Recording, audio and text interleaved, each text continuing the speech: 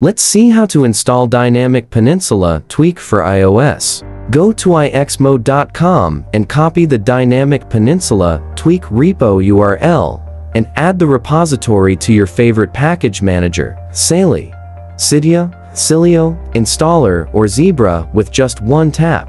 Tap repository and then tap on plus button and paste the DynamicPeninsula repo URL. Now tap Conform button. Sali will automatically refresh packages available in the repo.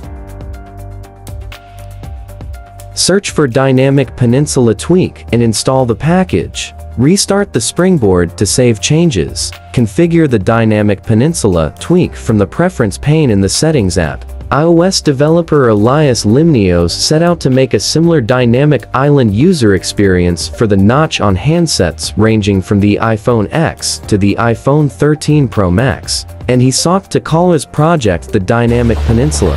DynamicPeninsula makes the notch more interactive on devices that ordinarily don't make use of it for anything special.